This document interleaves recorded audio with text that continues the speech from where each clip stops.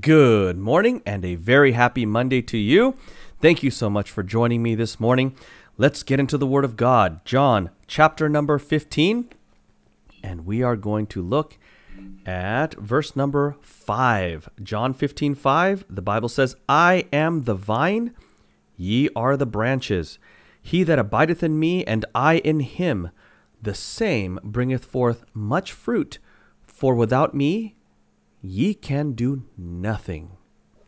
Ye can do nothing. And I want you to notice too that it's not thou canst do nothing. It's ye can do nothing, meaning he's speaking to the group.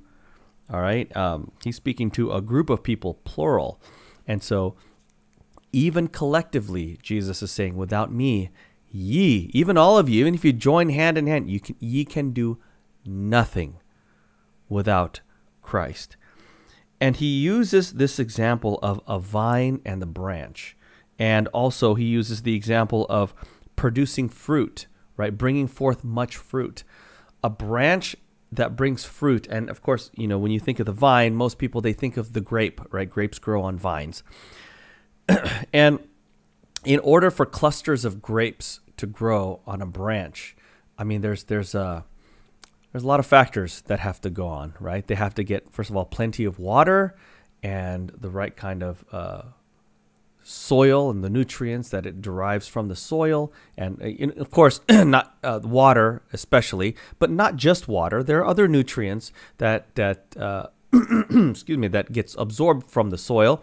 And then, of course, they also need sunlight, right? Sunlight and photosynthesis helps to produce energy as well, and that eventually helps the plant to be able to bear fruit.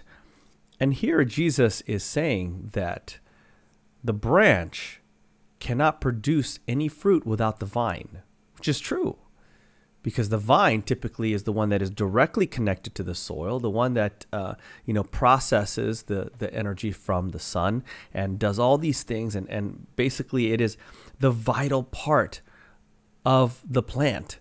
It is the life source of the plant.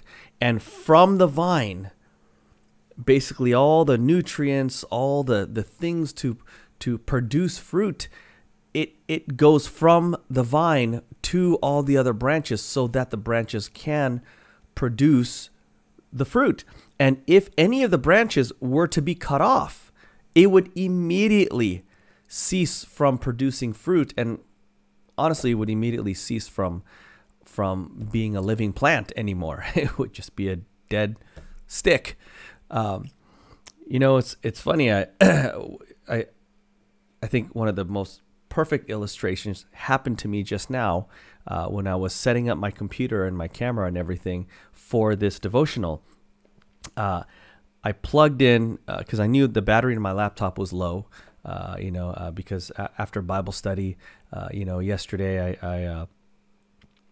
the battery is just low, and because usually the Bible studies I don't plug it in, and so I plug in the laptop, and I'm looking at the little thing that's supposed to be indicating that it's charging, right? The little symbol is supposed to a picture of a plug is supposed to appear where the battery is, and I'm like, wait a minute, it's not charging. What's going on? And I check the connection here. I check the connection at the outlet. Yeah, they're both connected. Oh no, is my plug gone bad? But then I realize in the middle, there's actually another plug. There's like a little box. I'm sure many of your laptops have the same thing, right? Where the charging cable is actually two halves that connect together in the middle. Okay, and that was not connected all the way. Somehow it gotten loose. So I just pushed that in more, and once I did that, it made the connection to the outlet, and it gave power to my laptop. And you know what? As Christians, our power source is Christ. Without Christ, we can do nothing. We need him. We need him. He is our life source.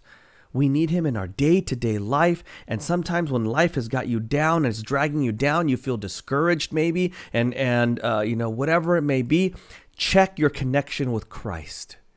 You strengthen your connection with Christ, and you will have enough energy, enough power, enough life to get through whatever it is that you need to get through in your life at that time.